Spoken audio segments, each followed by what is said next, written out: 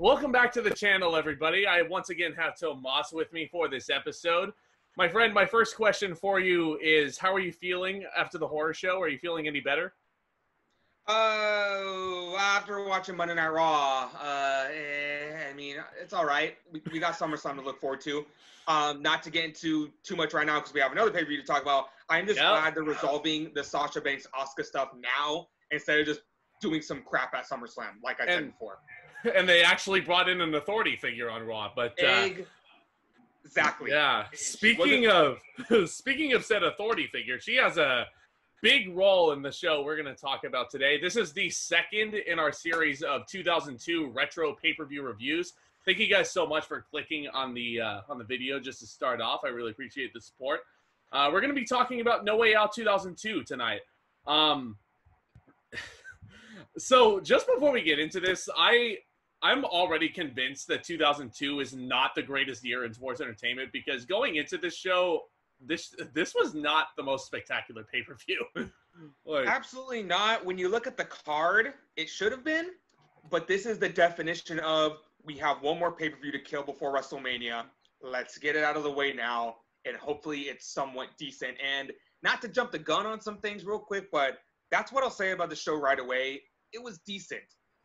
Yeah, I agree with you. I have, like, really vivid memories of watching the tape of this as a kid, and I remember being really entertained by some of the matches that I didn't necessarily, like, think were good now. But now that I'm older, I can appreciate, like, things like the main event more, because I was really bored by this main event as a little kid, but we'll get to that. But this show was built around, I usually have 3 points of build, of course, for these retro reviews. The first one is about said main event, the #1 contender to the undisputed World Wrestling Federation title. Chris Jericho, of course, is still the champion. His #1 contender for this show is Stone Cold Steve Austin, who we were talking about in the last review for the Rumble, where Stone Cold was kind of floating around at this point. And now they're just giving him a title shot out of the blue. They needed someone to fill that main event spot before Triple H would go on to eventually face Chris Jericho in the main event of WrestleMania 18, to jump on that a little. And that's what you could say a lot about the main event stars right now. They're kind of floating around, trying to figure out what they're going to do for Mania. Like I said before, The Rock versus The Undertaker, that should be a WrestleMania match on its own. But we got 3 new heavy hitters who just came back in the company. Mr. McMahon had just talked about injecting the WWF with a lethal dose of poison. And who's that poison we're talking about? The 3 men who had left the WWE for World Championship Wrestling, which started the huge phenomenon that was WCW versus WWE. We're talking about Scott Hall, Kevin Nash, and Hollywood Hulk Hogan. Together they are the New World Order, probably one of the most controversial wrestling group in professional wrestling history. Yeah, I agree with you. That's a great segue into that next point of build. Vince is still bitter about his loss to Ric Flair at the Royal Rumble. And yeah, you hit the nail right on the head. It was the Fallout SmackDown episode after the Rumble, I believe, where Vince was just sitting in the locker room and he was giving all these really batshit insane soliloquies almost. He was saying, like, the WWF has cancer. I'm gonna kill it! And he was just talking about, like, you know, injecting that lethal dose of poison. And of course he turns the swivel chair that he's sitting in around and it reveals he's been talking to the mirror, to himself the entire time. And you have the NWO spray painted on the back of that thing. I thought that was a really great reveal. The build for the NWO, the hype was certainly there. Well, once we get into the pay-per-view itself, we got some things to say about this iteration, because this was nothing like the WCW version. Yeah, let's just say Vince McMahon, when he wanted to say something on TV, or if he wanted to do something on TV, he wasn't sure to answer the lethal dose of poison. And if we look forward into the future, in 2003, where he was literally beating his own daughter. And when you fast forward to 2006, where he literally challenged God to a match. Vince McMahon has no filter, and that's why we love him. Vince McMahon is batshit insane in the best way. But that actually, you mentioned his daughter just now, and that brings me to my final point of build before we actually get into the pay-per-view. The feud that Stephanie has with her husband, Triple H. There's some marriage problems going on, my friends. So Stephanie McMahon Helmsley has had a pretty interesting build into this Valentine's Day season, all the way through the normal holidays. Stephanie was fired by her father after the invasion angle. She's trying anything to get back into the arena, but Triple H making his return is her in to get back there. And she is really trying hard to, I guess, ride off of her husband's coattails, and Triple H isn't having any of that. And it gets to a point where Stephanie basically fakes a pregnancy to renew their wedding vows on the Go Home Raw. And that wedding segment was actually a lot of fun on that Raw. Triple H has the great line. He's like, "I see you just for who you really are. A no good lying bitch." And it's funny that you bring that up because everyone talks about the Test and Stephanie wedding. They talk about the drive-through wedding where Triple H basically drugged Stephanie and drove her through the Las Vegas drive-through so they can get married. I feel like everyone talks about that wedding, but no one talks about the wedding vow renewal, and the vow renewal is just as good, if not better, than the Test Stephanie Triple H wedding. I think it's better because at least it makes more sense. You know, it's not as ridiculous as Triple H like drugging the bride. And it's a better segue into Triple H turning babyface because when Triple H returned, it wasn't really established that he was a babyface, but if anything, that crowd pop in Madison Square Garden turned into a babyface, which definitely played into WWE's favor because I think that's where they were going with him at that point. Because when Triple H got injured before, remember, he was two-man power trip. Him and Stone Cold Steve Austin were the biggest, baddest heels in the company. He got injured. He got the hero's welcome. He's back, but he's still got he's got the heel manager. So you got to split that up somehow. Now, I think they were doing a pretty this to get Triple H on his own to separate him from Stephanie. It's been a year. Everything's different now than from when he left. I agree completely with that. And I think Stephanie sold that whole line really well. Triple H takes the wedding ring off his finger and like throws it at her while she's down on the ground. And the final shot of Raw is Stephanie like growling at her husband. And the iconic shot of Stephanie screaming in the wedding dress. Yeah. We will get into this when we get to Triple H and Angle, but to all you kiddies out there that think that Stephanie is annoying in the past like 4 or 5 years, oh, you don't know anything. You don't know shit. Like you don't know what she was like in 98 and 99 and 2002. You know, she's always been this unbearable. We've hated her since we were kids, and if you think the past few years have you seen the worst of her, you don't know anything. Yeah, God bless Stephanie McMahon's heart, but like she is so much more tolerable now. But yeah, that actually ends our point of builds, which takes us to the actual pay-per-view, WWF No Way Out 2002, of course, taking place live on February 17th of that year on pay-per-view. It emanated from the Bradley Center in Milwaukee, Wisconsin, which is sadly been demolished and replaced by the Feaster Forum in Milwaukee, I believe is how you pronounce it. Correct me if I'm wrong down in the comments. But no big hype package. It just goes right into the generic rock Jim Johnston music and the segue into the pyro. And the first music we hear on the night is the New World Order's theme song. And they come out to a pretty big pop. And I feel like this whole segment really just showed you how this version of the NWO was going to be. Like, this was all designed for them to get that pop from the crowd and get that appreciation. Yeah, a little history lesson for maybe the younger fans who don't realize how important this was. Hulk Hogan, Scott Hall, and Kevin Nash were three of the biggest stars in the WWF around 1995. Ted Turner and WCW basically offered them more money to come work for WCW, and we all know Hulk Hogan. He's the biggest star in pro wrestling history. And the fact that Hogan took the money and jumped ship from WWF to WCW basically started the whole snowball effect of WWE just kind of going downhill. They were not selling well with pay-per-views. They weren't selling well at house shows. Everything was going bad for them. They had no stars anymore. Hogan, Hall, and Nash were their biggest stars, and it just kind of kept snowballing where they were losing other stars. And Hogan's jump and Macho Man Randy Savage, to bring up another good one right there.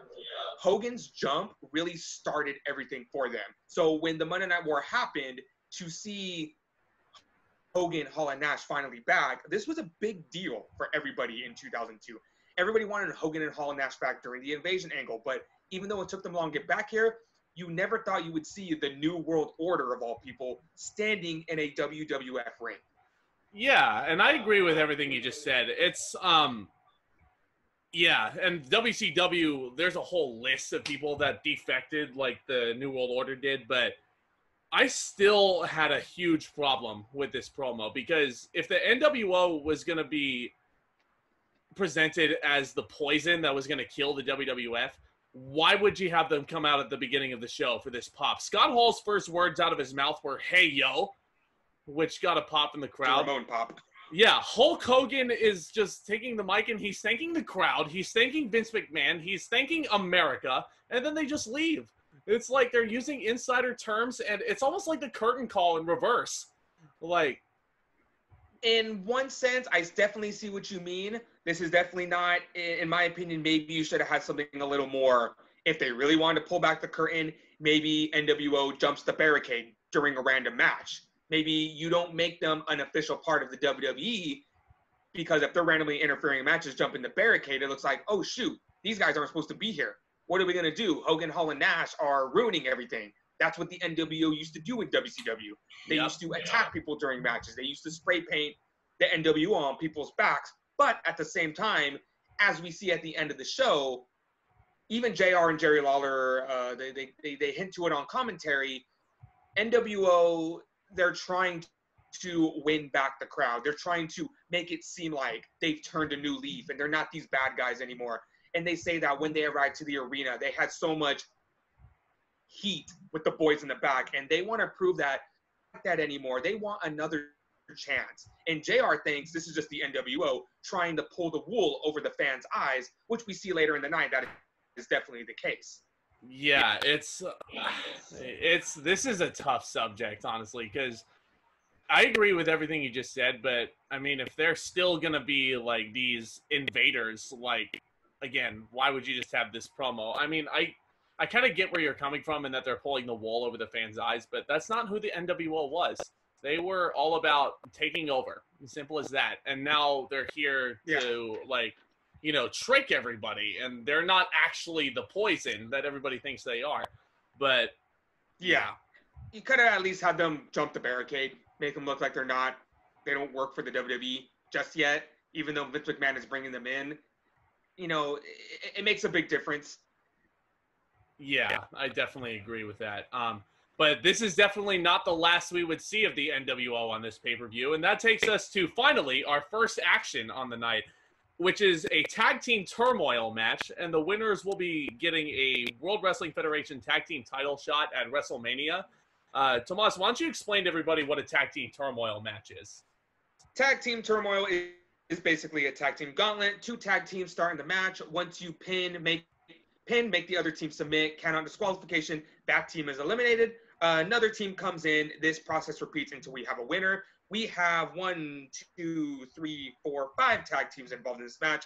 Scotty, Hotty, and Albert, Christian and Lance Storm, the Hardy Boys, Matt and Jeff, the Dudley Boys, Bubba Ray and Devon, accompanied by the Duchess of Dudleyville, Stacy Keibler, and Billy and Chuck and the APA. That was actually 6 tag teams. Yeah, I was about to say. I was just like, oh, 5? I was like, I missed something. Yeah, so Tag Team Turmoil, this is like a staple of Ruthless Aggression, Attitude Era style, like, tag team wrestling. This was a match purely designed to get the crowd, like, hyped up for the show. It's like a nice little appetizer for the things to come, I'd like to say. This was definitely, to jump the gun a little, the best way to open the pay-per-view, because I don't think this card had a good match to open with. There was no big, you know, star-studded match that could have gone on first. Remember, this is back in the day where you had to save the heavy hitters for the main event. Nowadays, you could open up with, for example, I don't know, Bray Wyatt versus Braun Strowman, and that would get the crowd extremely excited for the show. Because, oh my God, we are starting off the show with the world title match. Back then, you kind of had to save your heavy hitters for the last. Yeah, absolutely. And that was a tactic they They used it a lot, like, near the end of the Ruthless Aggression era, going into the PG era, starting off with a world title match. But, yeah, the Tag Team Turmoil is a great way to whet the fans' appetite, basically. But this match starts off with Scotty and Albert against Lance Storm and Christian. Pretty good action. Scotty Too Hotty goes for the goddamn worm on Christian, and Lance Storm becomes my favorite wrestler of all time when he stops the worm from being executed. I knew you'd appreciate that. Yeah, it's just some fun little tag team stuff going on here. Nothing too impressive or worth noting. Once the worm gets stopped, Christian hits the unprettier. Scotty Too Hotty and Albert are out. Next come up the Hardy Boys, Matt and Jeff. Some more tag team action between these guys. This is when the match starts really picking up. Nothing too much here. Swanton Bomb eliminates Storm and Christian. As you see right here, it's rapid, it's fast, it's boom, boom, boom. This is the fast kind of tag team action they were looking for. And I think they got the job done pretty well. In the first, you got 6 tag teams to go through. You don't want to drag it out too much. Mm-hmm. You might also notice when you're watching this match, after the bell for Lance Storm and Christian is throwing a temper tantrum in the ring. This is a precursor to that gimmick. Yeah, this is a precursor to that gimmick, so look out for that Easter egg. The next tag team in are the Dudley Boys. Of course, when you get the Dudleys and the Hardys in the same ring, it's probably going to be some good action. These two teams know each other very well.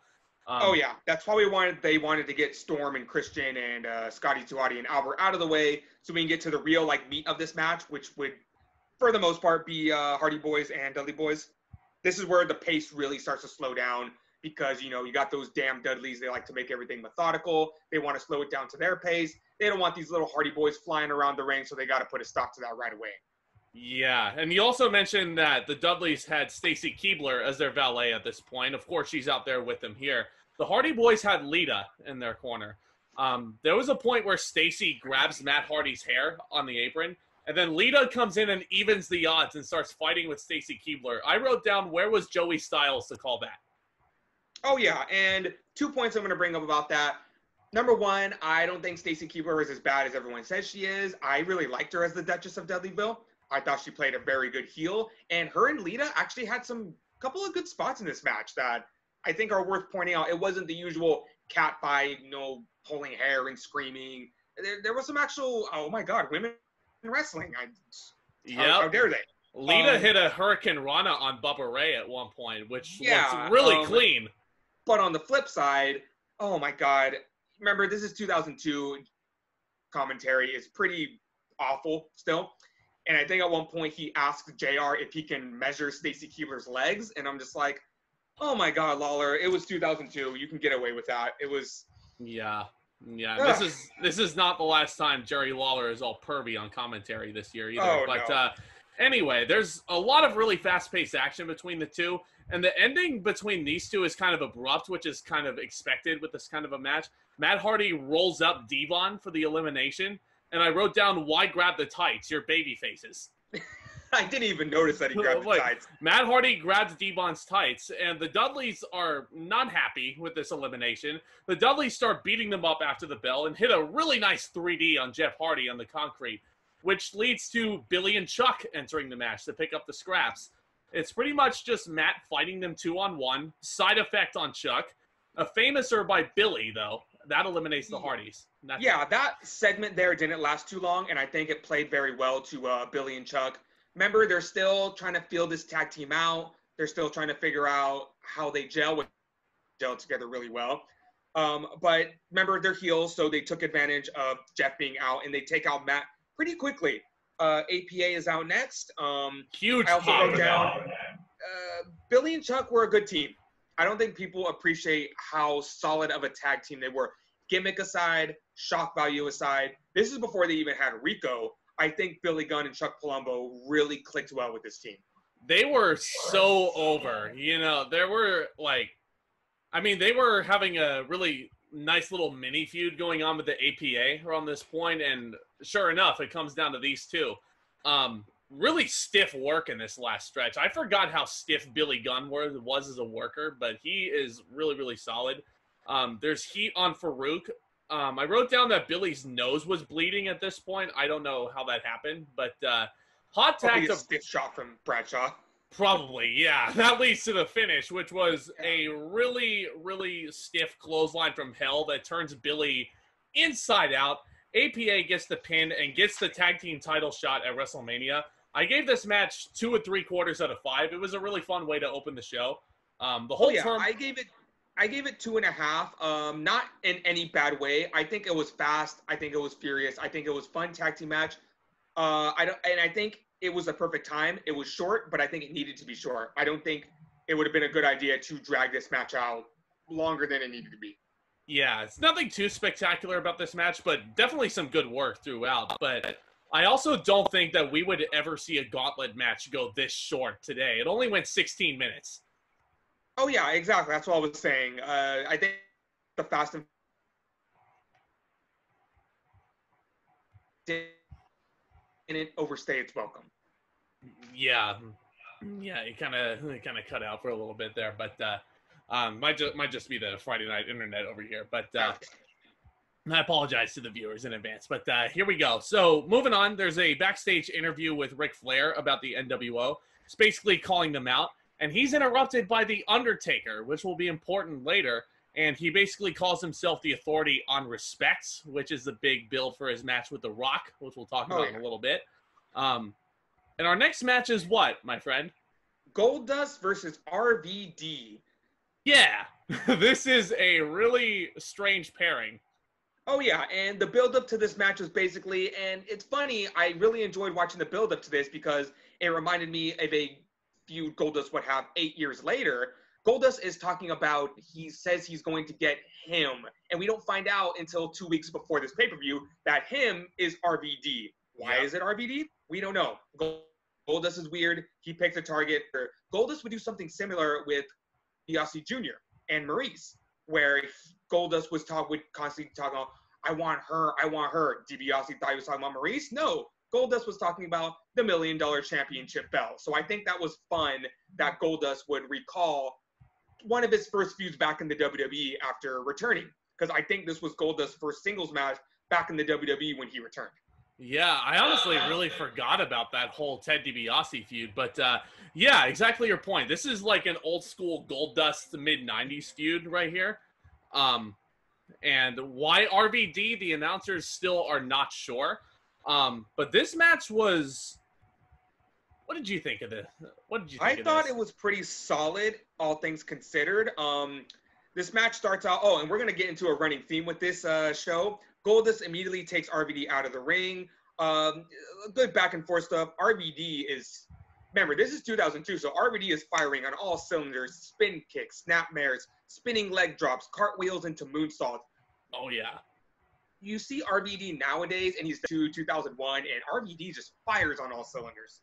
Oh, yeah. It's the crowd was solidly behind RVD. He was probably the most over new acquisition that the WWF got out of the invasion angle. RVD hits a cartwheel moonsault at one point, which is a really, really neat move. Outside the ring, RVD sends Goldust over the barricade, and there is a really nice spinning leg drop while Goldust is draped over the barricade. I forgot how brutal that move is, not only for his opponent, but for RVD as well. Because not only does RVD get so much distance and twerk on that leg drop, nobody wins with that move, in my opinion. No, not at all. But it was always super fun to watch back in the day, that leg drop. Jerry Lawler actually has a really funny joke in this match, and I can't believe I'm going to point this out, but he I think you know what I'm talking about. He tells JR, hey, did you hear about the man that froze to death at the drive-in movie? And JR says no, and Lawler said, yeah, he was watching Close for the Winner. Sometimes Jerry Lawler has good jokes. Just going to say that now. I honestly forgot about that. I didn't even write that down. I must have missed it. But when there's dead space in a match, when there's rest holds, when they need to take a break, Jerry Lawler every once in a while busts out a good joke. And I'm not going to lie, I got a chuckle out of me.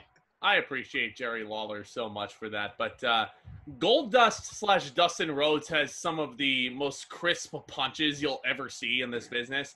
He hits a double axe handle to RVD on the outside, which looked really good. He draped RVD's back over the top of the ring post, which could not have been comfortable. Slingshots RVD into the ropes. He's working over the back a little bit. Really nice work from them. There's a Harley Race knee, which gets 2, and then we get the rest holds from Goldust. It's kind of slow with RVD on the defense. Yeah, if you look at it, these are 2 different styles. You have RVD, obviously, with his athletic style. Goldust is still wrestling these matches a lot like his dad. He is definitely slowing down the pace. He is doing, the double axe handles, the bionic elbows, the really old school style. Some people might think this clashes. I think it works really well because RVD is getting all of his fun flips and dives in there. And when the match really needs a slowdown and the psychology comes in it, no one better than Dustin Rhodes when it comes to that. Absolutely, for sure. I wrote down... Goldust also has this really nasty move that he does twice to RVD. It's a slingshot, and RVD's throat hits the ropes and then lands on Goldust's knees. His back lands on his... And Goldust hits this move twice in the same match. Yeah, that's what I was... slingshots RVD into the ropes, and yeah, exactly to your point. Yeah, RVD bounces off the ropes, and he basically ricochets into Goldust's knees, which are pretty much up, like at a... I don't know how to describe it. It's almost bridged. It's bridged, like a 90-degree angle to the floor, basically. RVD starts his comeback. It's a really nice comeback. Springboard Van Daminator and a Rolling Thunder both get near falls. There is a really, really nice counter wrestling from Goldust during this comeback. This is where I really think this match really picks up. Rob Van Dam misses the 5-star, and Goldust hits a really sick-looking DDT, and that's a very close near fall at that point. I honestly thought Goldust had won. But this is probably the only downside. After that, RVD just hits the 5-star, and the match kind of just ends. It's kind of just like, okay, we got our stuff in. Time to take this home. This wasn't a bad match, actually. I give it 3 stars. I just feel like it had a lot of underappreciated wrestling, a lot of underappreciated stuff from RVD, and kind of an underappreciated wrestling style, an old school wrestling style that Goldust was trying to do that I feel like would just go underappreciated in that time in 2002. Yeah, I agree with you. I gave this match 2 3/4 stars. It felt like your above average match on Raw. The work was good, but the crowd just was not that overly invested in this match, at least until RVD's comeback, which was really solid. Some really good near falls, which I was really surprised. I like this match a lot more than I remembered. It was definitely a match designed to put over Rob Van Dam. It's not a bad match at all. I didn't mind it. It was just a little bit too predictable because RVD was getting a lot of momentum here, and Goldust was kind of the KG veteran that was putting people over at this point. Also, Goldust is the heel. This is honestly looks a lot also like a house show match. You go to the house show, you don't want to see the heel go over. You want to send the fans home happy with some matches. So this is the one you give the bone to the babyface. You make the fans happy. Yeah, which isn't a bad thing at all. So after this, we get our first backstage segment with the New World Order. Would you mind describing this to the viewers, Tomas? Oh, yes. We have Stone Cold Steve Austin getting ready for his WWF Championship match. He is confronted by the NWO, who try to give him a offering. And Austin says the words that I'd hear him say in my life. I'm not thirsty. Which basically translates to, I do not trust you, bro. I will not take your beer. Scott Hall then says, save it for later. Austin takes the beer pack and throws it on the ground. Something I never thought I'd see in my life. Kind of gold, for sure. But again, this is a weird iteration of the New World Order that isn't there to take over. I feel like the WCW New World Order would have just attacked Austin right there. But, it is what it is. Our next match, the WWF Tag Team title match, not involving any established tag teams, really, from the Turmoil match we were talking about. It is the champions Tazz and Spike Dudley versus the challengers Booker T and Test. Wow, did someone go on to Smack, bring it, and just generate a random tag team match? Definitely saying that out loud. That's what it looks like. Yep, and like one of the big storylines in the SmackDown Just Bring It story mode, if you guys remember, Vince, like, first thing he does is offer a tag team, and you have a bunch of like random choices that you can pick from, in that free roam. And that's exactly what this felt like. It's funny because Tomas and I were kind of like joking about this after the Rumble review, how random Tazz and Spike are. Booker T and Test, I feel like, are just as random. And it kind of became this contest where we were trying to one-up each other about who can think of the most random tag team And there's definitely a lot of random tag teams, even I completely forgot about. Oh yeah, and I'll be sure to mention the one that had Tomas in tears when we get to that point. But in any regard, Booker T and Test, I also read up, are former tag team champions themselves. What? They've won the tag team titles before? Yeah, they Please were. explain. Was this during the Invasion angle and I just don't remember? Was it one of those was one of those title reigns that literally lasted maybe 2 or 3 days? Yep. They were. I think they were actually 2-time champions. If there's one thing, okay, this is gonna go off on a quick tangent. If there's one thing I cannot stand, probably about the years. I'm gonna give 98. No. I'm gonna 98 through 2001. There were too many title changes, too many champions. Everyone held the belt, even if it was only for a week. I can't stand that. I hate that. I'm so glad it's at least not a thing anymore. And I'm so glad at least what's not a thing, even in 2002. I can't stand that. It's just like, it was shock TV. I wasn't even watching back then, but watching those old pay-per-views. Yeah. You basically, for example, I'm not saying this is exactly what happened. It's like, you have a pay-per-view, and it's Val Venus versus Rikishi for the Intercontinental title, and you found out on Monday Night Raw that Venus just won the Intercontinental title, and Rikishi wins the Intercontinental title at the pay-per-view, and then the very next night on Raw, he drops the title to Test, and then Test drops the title to Eddie Guerrero on SmackDown. It's just like, come on, pick a champion. You're changing the title just for the sake of changing the title. You got to remember who was booking the show around that point. Now, bro, let me make one thing perfectly clear. The title changes allow for the more predictable television, bro. And we got to, you know what, bro? We got to get them ratings, bro. That's my terrible Vince Russo impression.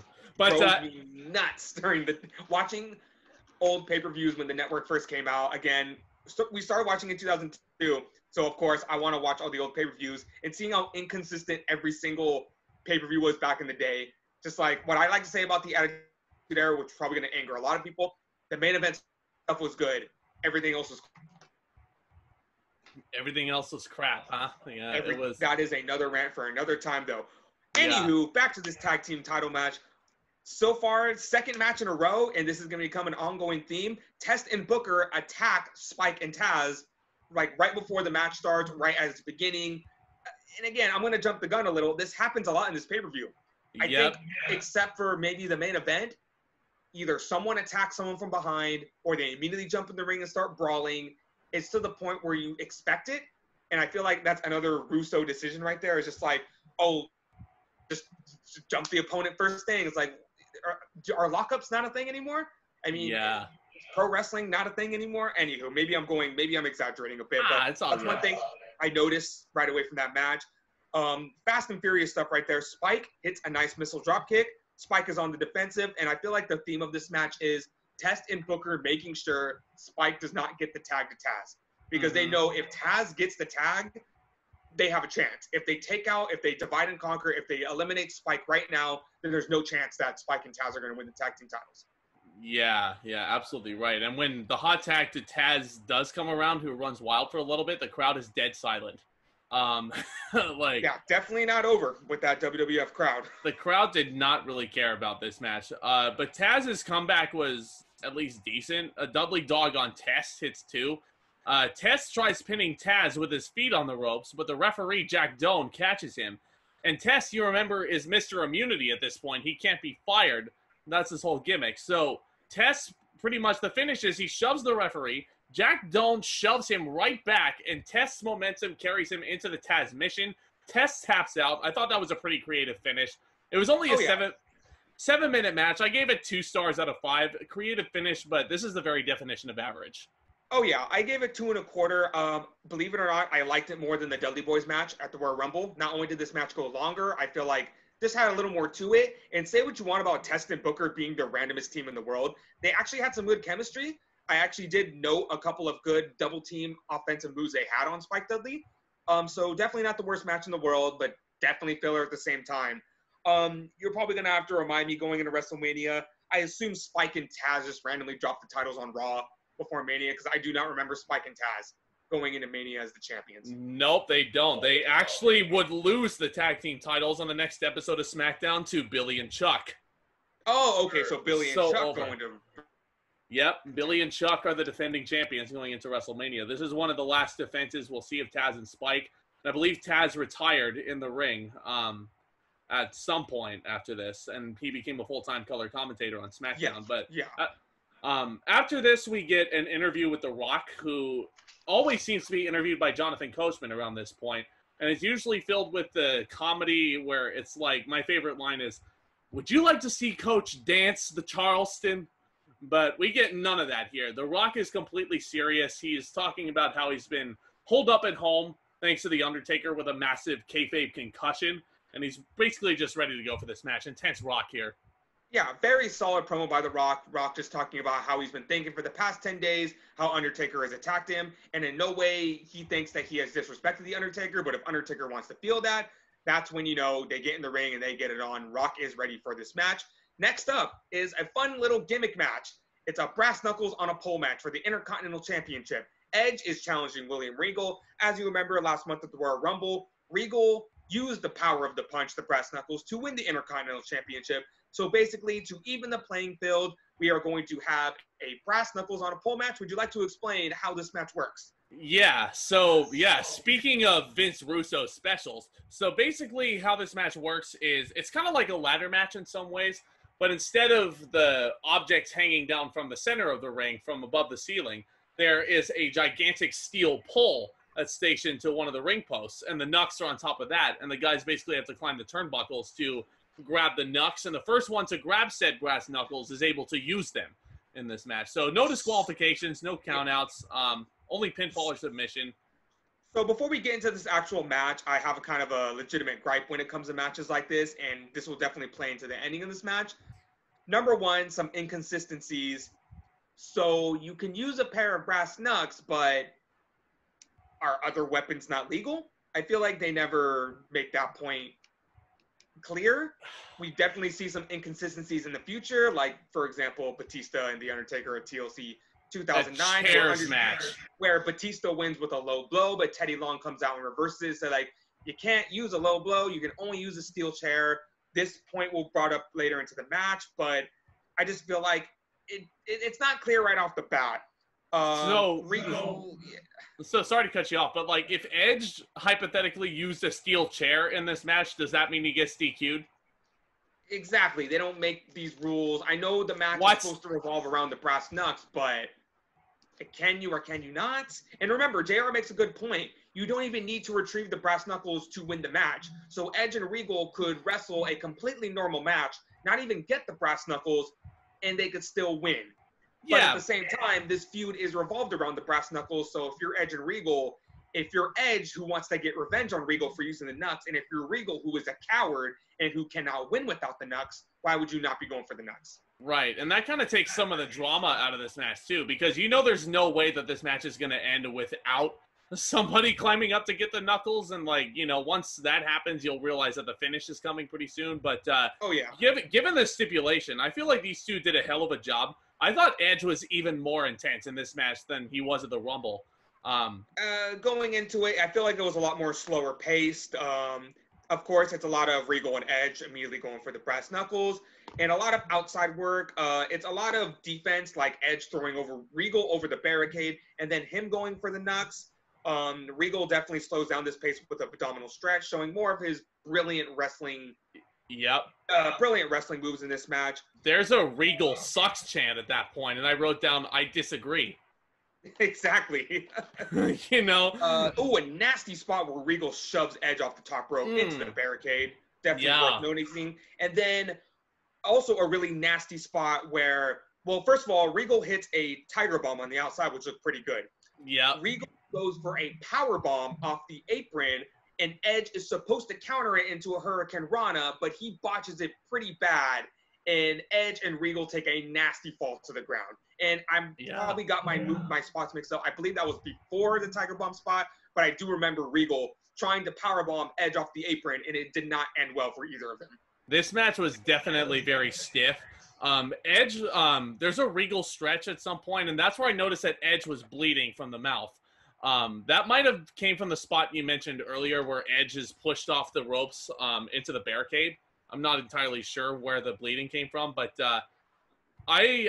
Regal hits a Tiger Bomb inside the ring for a near fall, and I just gotta say, I really loved how William Regal executed his pinfall attempts, because he doesn't just like, he's not just like on top of the other opponent, but he literally puts his forearm in his opponent's face. Definitely good thing to point out. Lethal Regal right there. Yeah. Regal finally retrieves the brass knucks, but Edge is able to grab him at the last second and do a back superplex, taking both superstars out. It's a race for the knucks. They are both reaching for the knucks. And, it's like it's a great shot. When you're trying to reach for the cage door, all of a sudden, their legs are broken. They're numb. They have to crawl towards these knucks.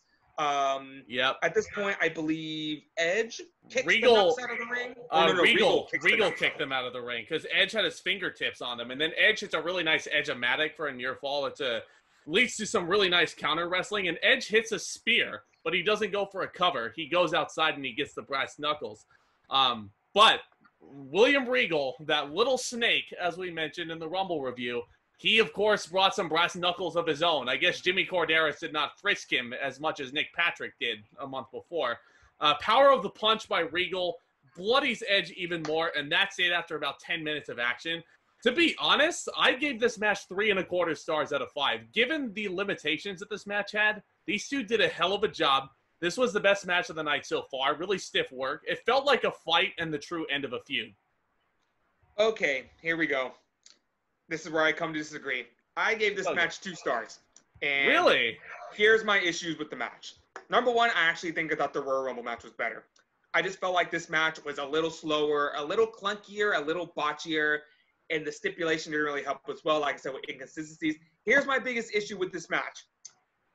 So you mean to tell me, and JR and Jerry Lawler have kind of bicker over this over commentary. So JR says that Regal cheated because he used a pair of brass knucks.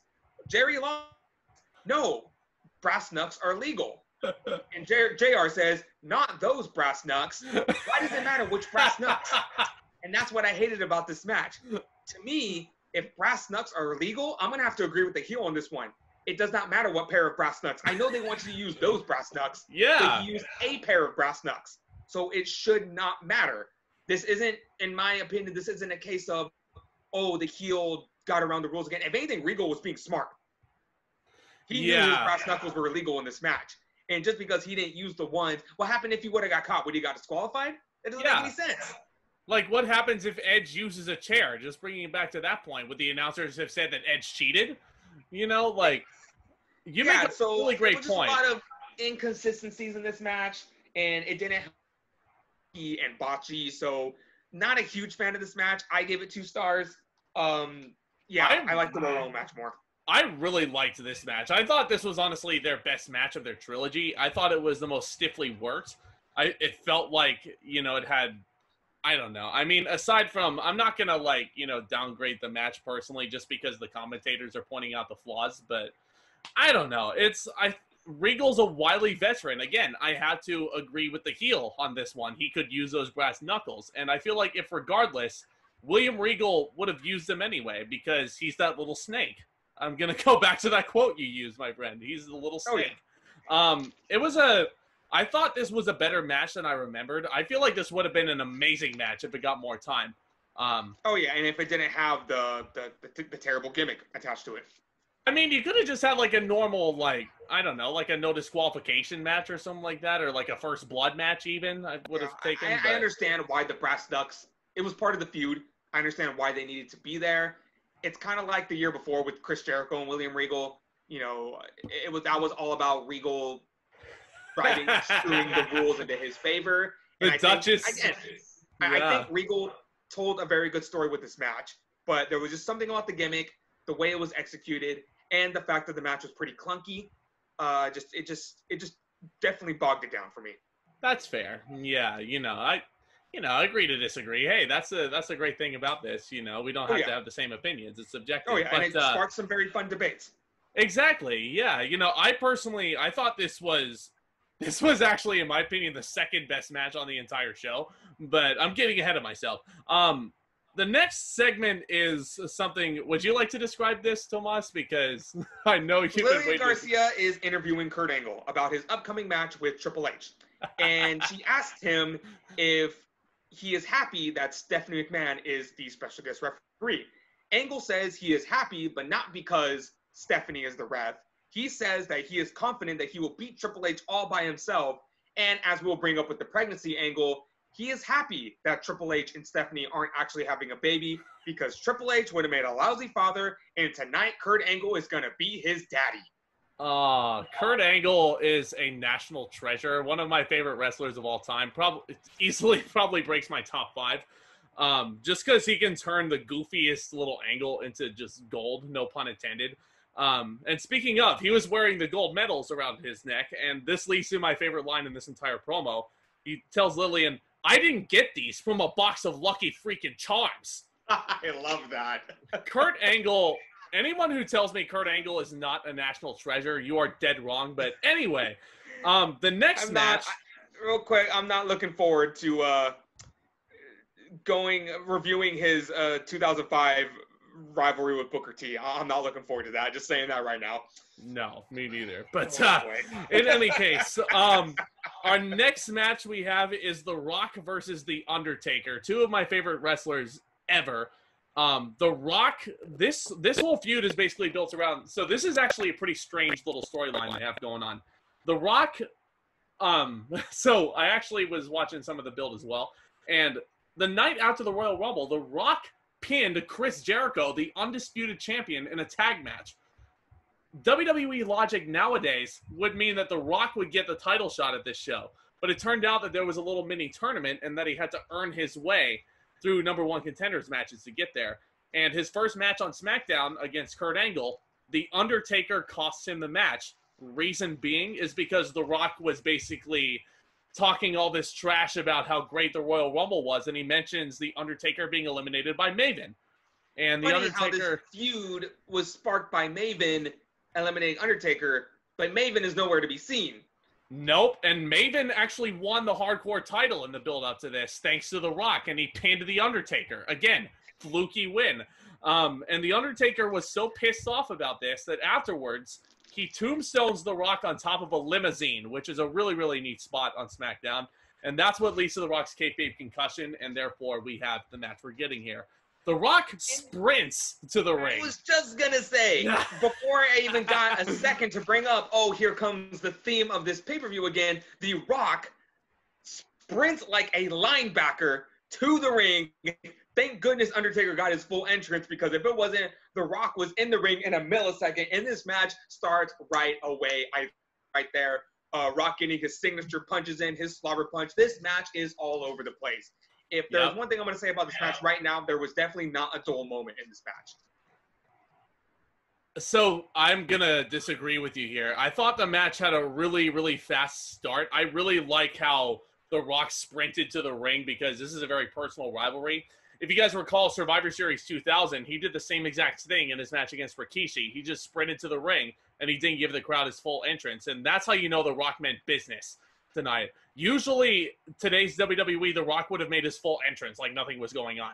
But great selling of the concussion by The Rock, and Take is really working over that concussion in this match. I really like the psychology, but The Undertaker has taken The Rock to Chinlock City for a majority of this, and it's actually kind of boring at some point. And before it gets to that point, I got to point out, Rock hit the worst neckbreaker I've ever seen in my life.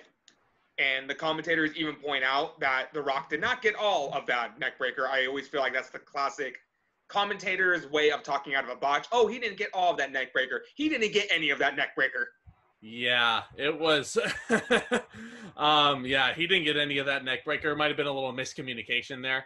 The Rock and The Undertaker didn't exactly have the best in-ring chemistry together. I always thought The Undertaker worked better with smaller opponents. And The Rock is definitely not a smaller opponent.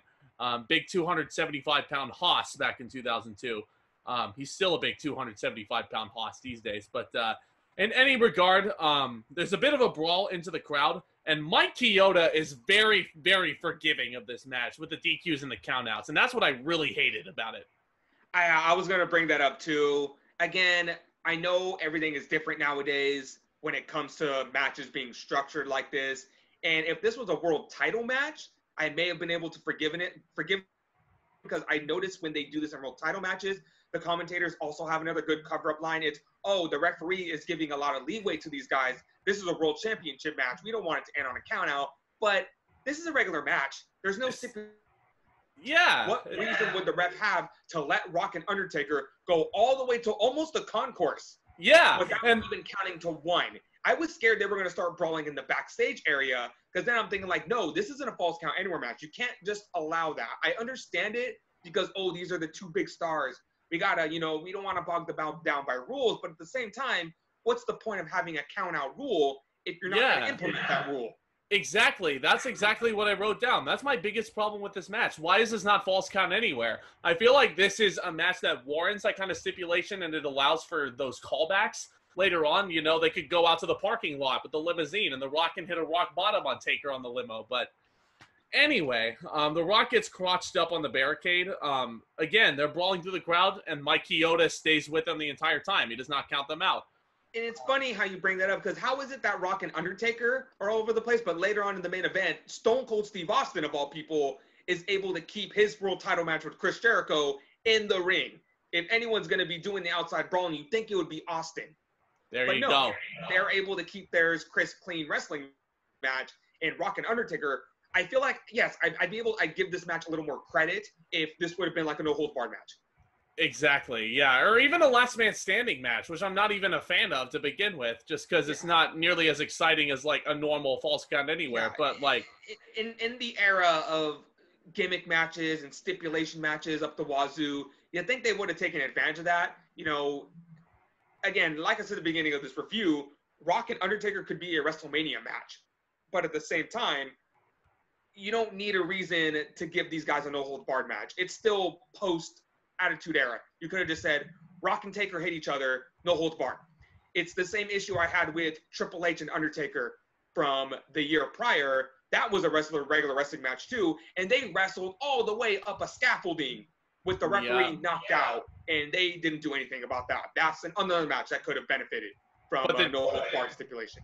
But here's the difference. I actually really enjoyed that match for, like, everything, like their whole product that Triple H and Undertaker put out at WrestleMania the year before, because the stuff in the ring was actually interesting between the two, and it wasn't boring. The Undertaker, like, hits a vicious DDT for a near fall, and then he just puts The Rock in the longest bear hug I've ever seen in my life.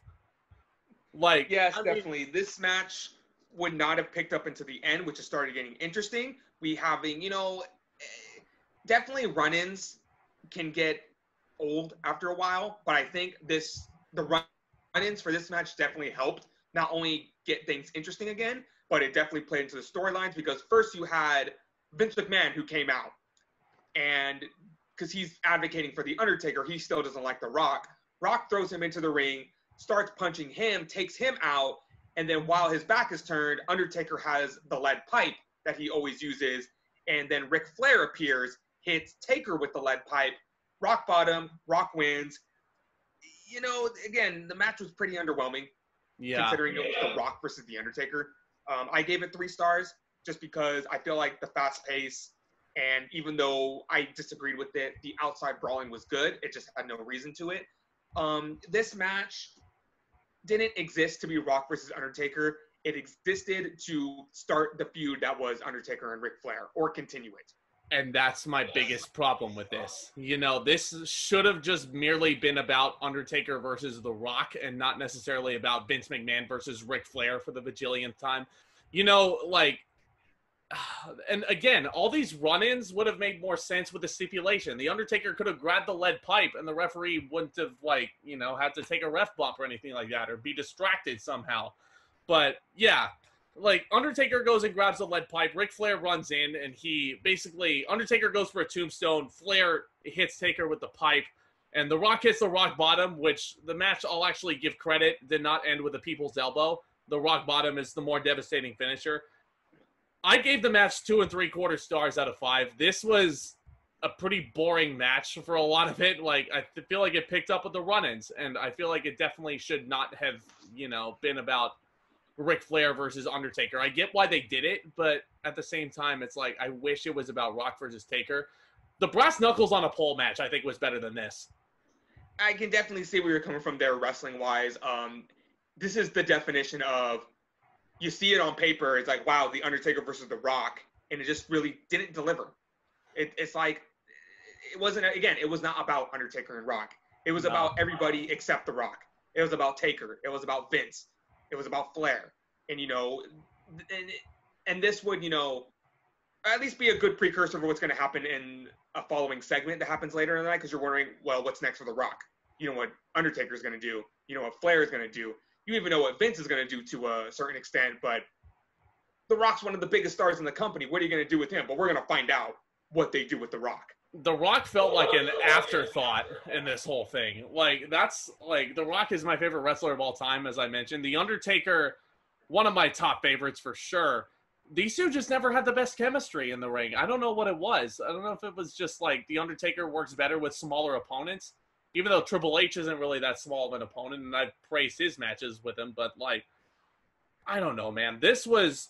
Rob Van Dam versus Goldust, I think, was better than this. Oh, yeah. Wrestling-wise, this was not the best. Yeah. Like, again, a stipulation definitely would have helped with this match. But, was that Rock segment next, or did it go straight into the number one contenders match?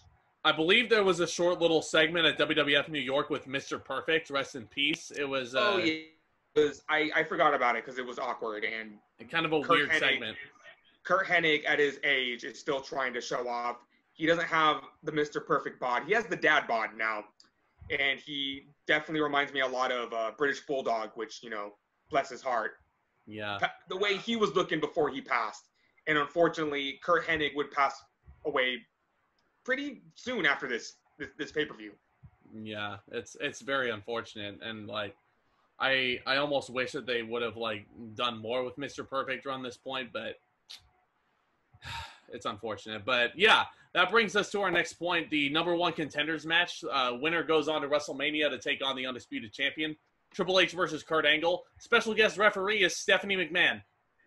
And the first thing we find out when she is getting introduced, she is still being introduced as Stephanie McMahon Helmsley, but as you know, Triple H and Stephanie are soon going to divorce, so Stephanie is sure to go out of her way to tell Howard Finkel to introduce her as Stephanie McMahon, as she would keep that name to this day.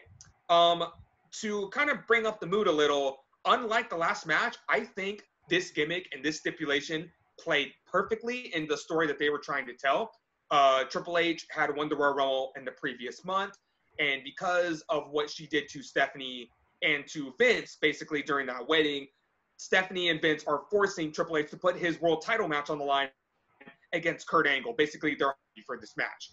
Yeah, absolutely. I think this match was actually made before all this marriage stuff went down, and Stephanie was established as the guest referee after the wedding.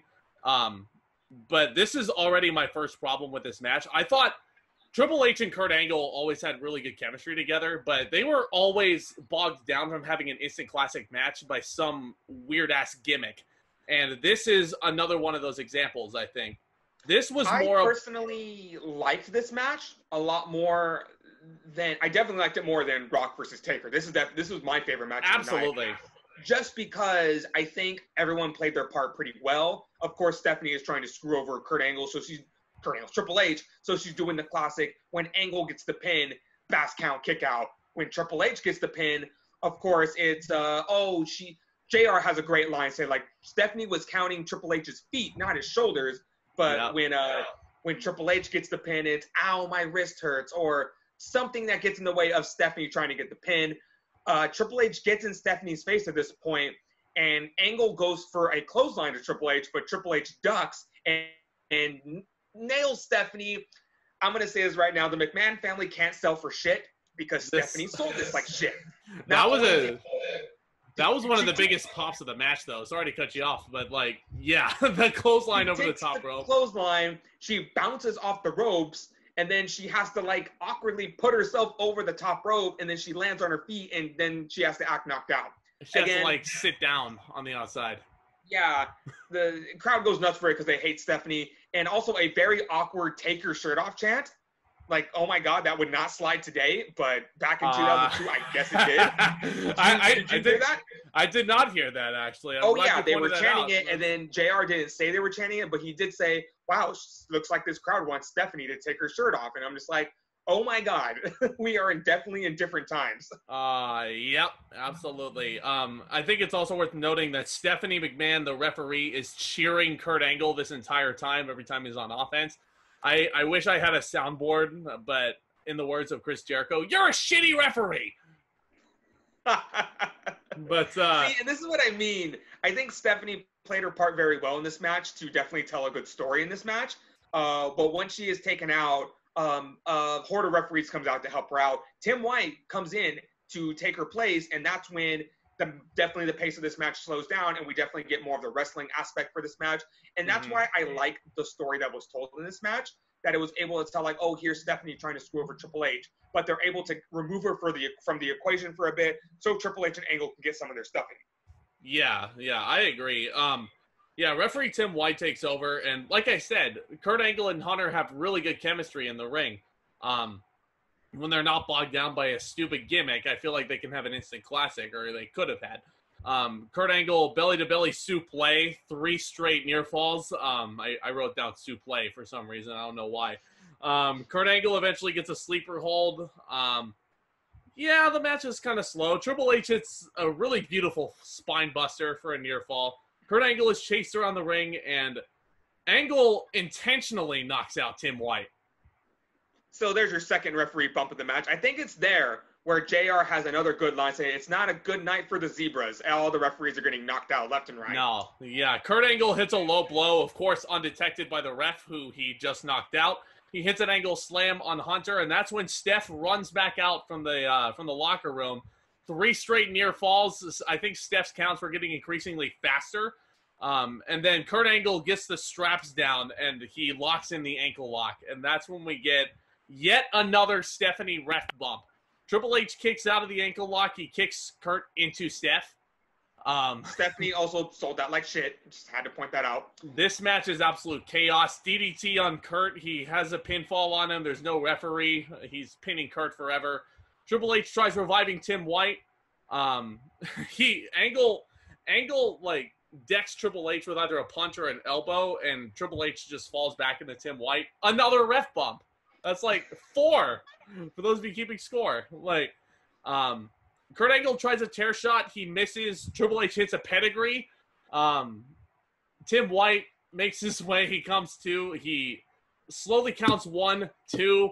And then Stephanie hits the elbow drop on White. God, is this match ever going to end? It was hilarious because Stephanie even did the whole right before she hits the elbow. Yeah. And nothing against Stephanie, but she's like tiny at this point in her life. So I don't understand how her little elbow can knock out the ref, but it does. And Tim White had to sell that like he's been shot by a cannon. And Stephanie takes Tim White to Dick Kick City shortly afterwards. And this is where Triple H tries a pedigree on his own wife, Stephanie. And that leads to Kurt Angle blatantly hitting Triple H in the back with a chair. And then he hits the Angle slam. That's a 3 count from Stephanie at the 14-minute mark. Why? So Angle wins, and remember the stipulation of this match, Angle gets Triple H's world title match at WrestleMania. So me not really remembering what happened after this pay-per-view, because obviously the main event is Triple H versus Chris Jericho for the undisputed title. I looked up on Wikipedia how Triple H got his title match back, and apparently he wins it back the very next night on Raw. So what was the point of Angle winning this match if Triple H was going to win his title shot the next night on Raw and just go to WrestleMania like nothing happened? This is a WCW finish in 2002. I'm sorry. This is like a way to get the audience to tune in. I feel like I gave this match 3.25 stars. Great work in the match. I hated the booking of this match. And like, this actually makes me think of an interesting question. Would you think that the Mania main event would have been like better as a triple threat with Jericho as the tweener champion and Kurt Angle having Stephanie at his side? I definitely agree. And I feel like if they were going to put Angle over, they, might as well put him in a triple threat. It reminds me of WrestleMania 22 years later, Randy Orton did the same thing to Rey Mysterio, and it became a triple threat. Not saying Kurt Angle and Rey Mysterio wouldn't have been a good match, but definitely putting Orton in there as the X factor helped that match tremendously. And I feel like, again, if Angle was going to win the match, why did he have nothing to do with the world title at WrestleMania? He would end up working Kane at WrestleMania, and nothing against Kane, but how do you go from possibly being in the main event at the pay-per-view prior, and then a week later losing that title shot, and then a couple weeks later getting into a feud with Kane, and then you're involved in WrestleMania having nothing to do with what you were doing the month prior? Yeah, so I guess what happens is really great point. So, like you said, Kurt Angle loses to Triple H the next night on Raw. Triple H is back in the main event. Whoop-de-doo.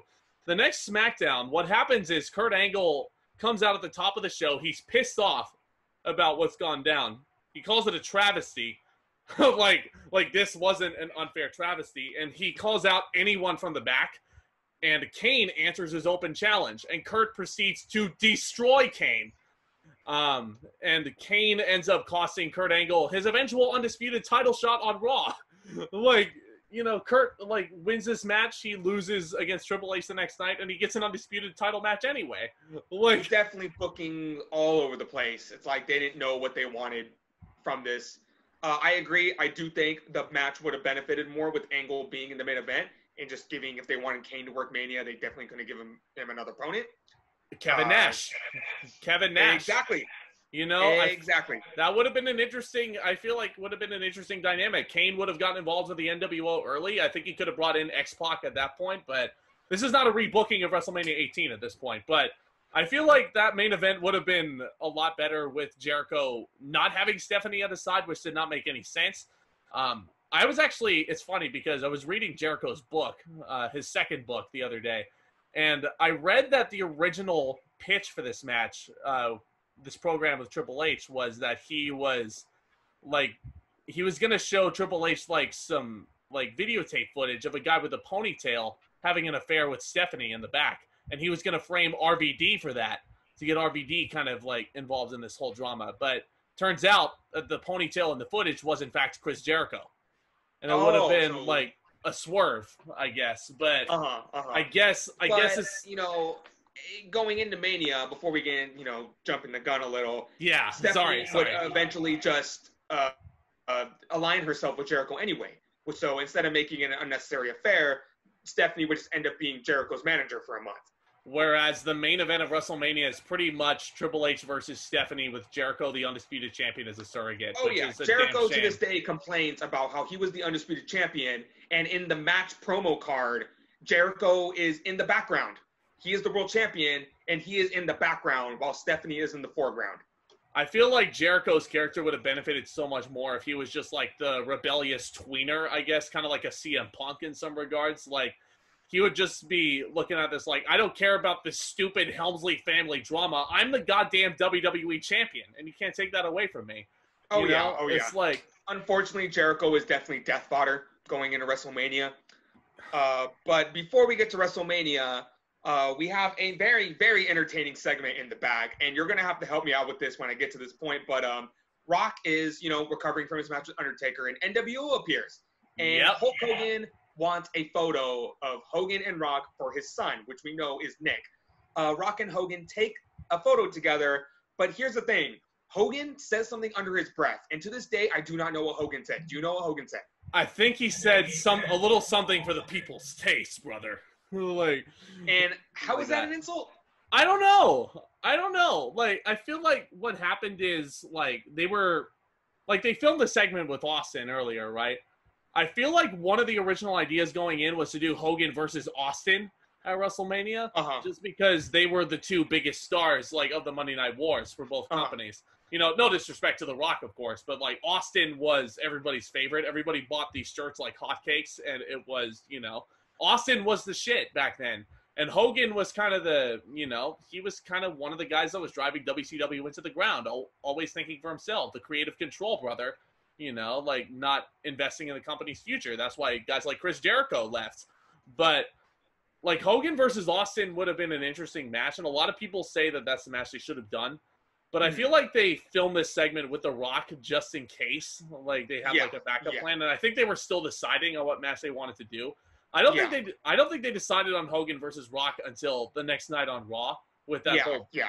And I'm getting ahead of myself. Yeah. But after Hogan makes that offhanded comment, which somehow offends The Rock goes into one of his classic blunders.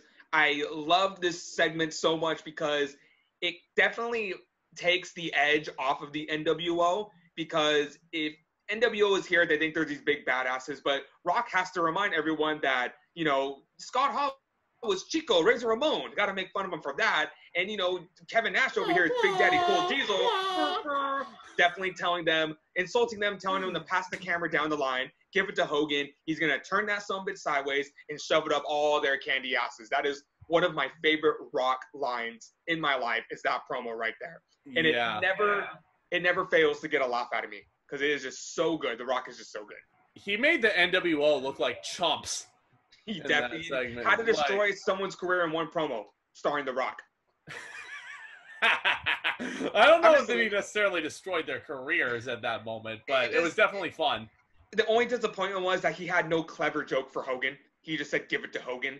I'm just like, you couldn't really, Hogan is just, he's so easy. He's an easy target, and you got nothing for him. But anywho, that is one of my favorite Rock promos of my life. He could have just done the line he did about Hogan like a year earlier, like, what you gonna do in the fight? Don't get me started on that. Don't.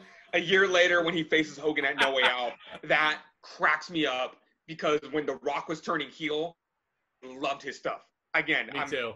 Definitely, when we get to that, we will get to that when we get to that, and I will talk about how much I loved Hollywood Rock. But yeah, anyway, promo.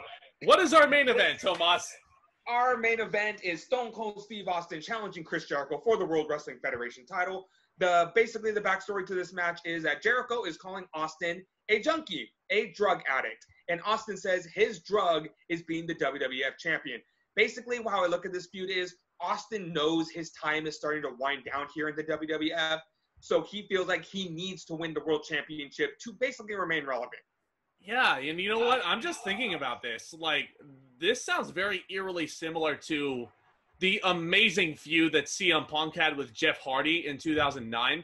And even more so with Brock Lesnar versus Eddie Guerrero for a couple of years after this. But, I mean, like how the challenger is saying they're addicted to the world title. You know, they need that. But Stone Cold Steve Austin is going for his 7th world title at this pay-per-view. He won this title shot by pinning Kurt Angle on Raw in one of the best matches you'll actually see on Raw the entire year. I thought his match with Angle to get this title shot was incredible. If you haven't seen that match.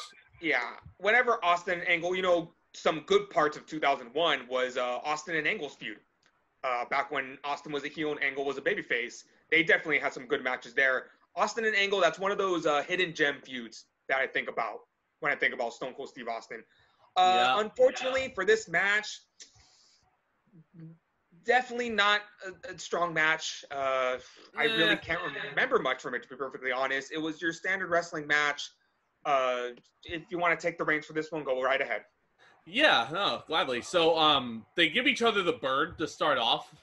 Good trash talk between the two. They kind of lock up twice at the beginning, which is kind of unnecessary, if I say so myself, to lock up twice. Austin with very stiff shots and chops in this match. Loud what chants from the audience every single time he bashes Jericho's head into the buckle. Because you remember, the what gimmick was over at this point. And not whether just that was annoying. A good thing or not, that's honestly, every single wrestling fan's going to have a different opinion on that.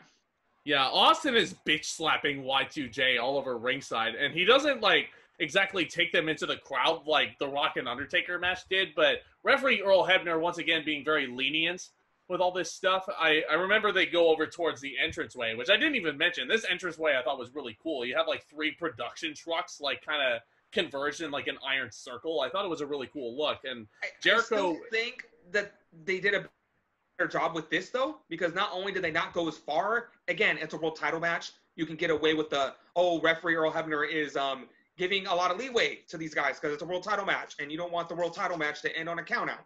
So, yeah. And, they still executed it better here. because they weren't going all the way to the concourses. They weren't going all the way up in the audience. They were just going, you know, you can make a 10 count if you go up from ringside to the entranceway and back. Totally, yeah, I agree. It's Austin hits a beautiful superplex from 3 out of the 4 corners, which I thought was a really cool sequence. I thought the sequence would have been a lot better if he just did a superplex from all 4 corners on Jericho, but you know, that's just a little nitpick. Yeah, very stiff work. Jericho with a very creative ref grab, so he doesn't see him hit a low blow on Austin. I'm all for like being creative with the ref spots so that they don't see the. Yeah, I always thought Jericho did that well, and I'm pretty sure trying to remember what you're thinking about. Oh, he still does. Yeah, Austin probably had him from behind. Jericho was grabbing the ref, and while he had it there, he just like, you know, kicked him from behind. Yeah, but I actually thought there was a lot of really nice counter wrestling in this match. Just nothing overly spectacular about it. Jericho hits 2 straight Lionsaults. There was a really nice counter of Austin's Luthez press right into the walls of Jericho. Oh, yeah. Some really nice counter wrestling.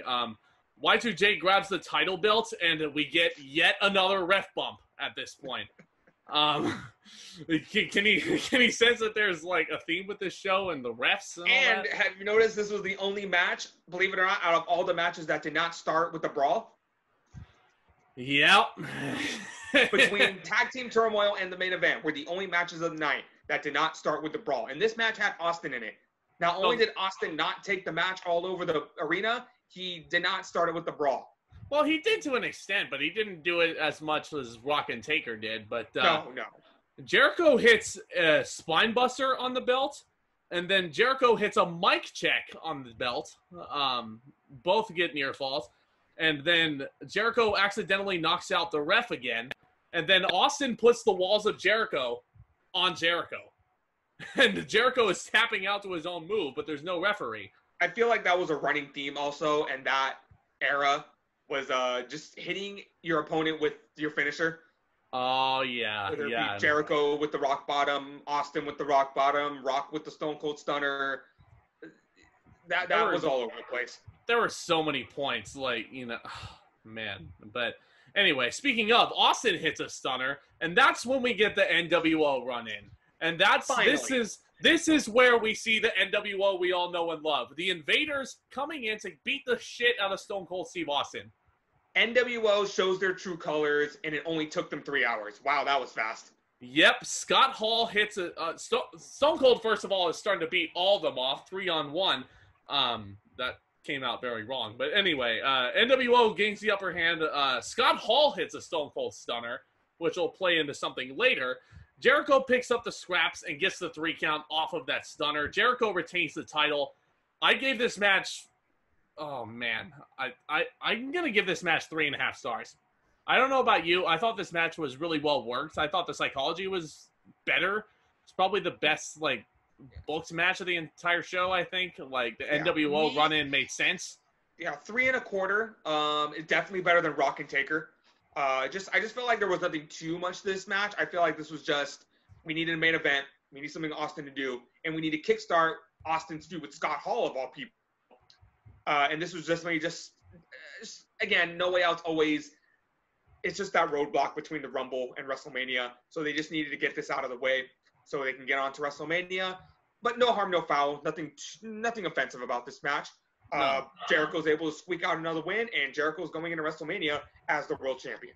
Which is really, really awesome. It puts Jericho over huge. I feel like, for all intents and purposes, I think this match was my match of the night. I thought it was the best worked match, but I think it was very underwhelming. I feel like it could have been a lot better, considering who was involved.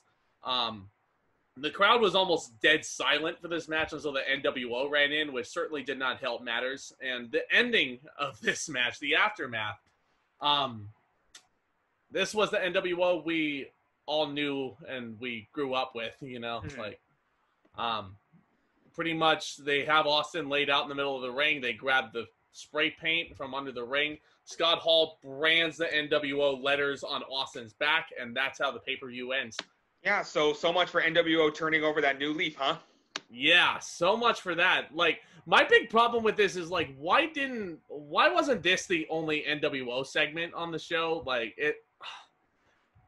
It definitely, you could argue that the opening promo when a guy in eyeballs on the television, everyone was like, oh my God, look, it's the NWO. They're finally here. But at the same time, how much of a pop would it be even more if you weren't expecting the NWO the entire show, and then here they come over the barricade to screw Austin.